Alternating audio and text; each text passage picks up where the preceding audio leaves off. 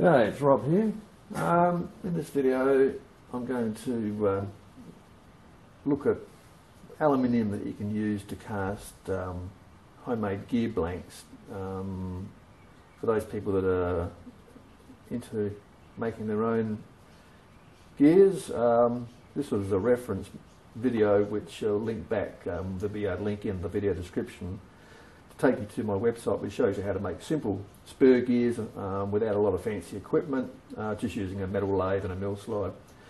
So this is a video which basically deals with one aspect of that, and that is how to cast your own gear blank, just using your simple little backyard furnace. So we're going to look at the various forms of aluminium that are available and what you should and shouldn't use.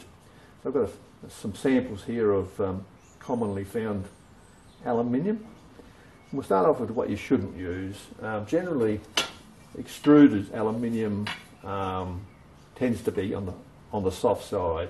I mean, some aluminium window frames can be hard, but a lot of extruded aluminium is soft and it's quite light. And the weight of the aluminium, to a large degree, has some significance as an indicator on the hardness. I mean, here's some machine grade aluminium purchased, and I mean, that's fairly heavy for aluminium.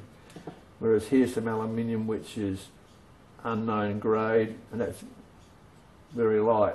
So I mean, that's aluminium I wouldn't use to make a gear, because being light, invariably it'll be less dense, and there's a good chance it won't be as strong.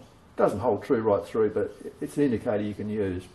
So let's look at what we've got. We've got industrial grade, commercial, machine grade aluminium. There's another piece there. That's industrial grade, machine grade. And here's a blank that I made up, which is just from scrap. You can't tell the difference looking at it, but then of course the aluminium looks pretty similar in a lot of ways. But that is a good dense piece of aluminium, and that was just made from built down scrap. So we looked at what we don't want to use. We don't want to use extruded aluminium. We don't want to use this stuff either, which is aluminium heat sink. You get that in a lot of computer equipment and stuff like that. That tends to be very light, very soft, very cheesy. Here's another piece of it. Once again, it's extruded. You see, they extrude that out in long strips and just slice it off like bread. It's light and it's soft. We look at what is good to use and readily available. Here is some good stuff. This is the end casting off of an electric motor, just an ordinary, AC old fridge type motor. They tend to have an aluminium end on them. Each end of the field bindings. That's good stuff. You try and bend that, it will break rather than bend, and that would have a very high silicon content in it compared to this stuff here. Here's an example here of some aluminium that came out of an old treadmill motor, and you can see it's snapped rather than bent, and it's quite heavy. There'd be a fair bit of silicon in that, or possibly even a bit of copper to make it harder.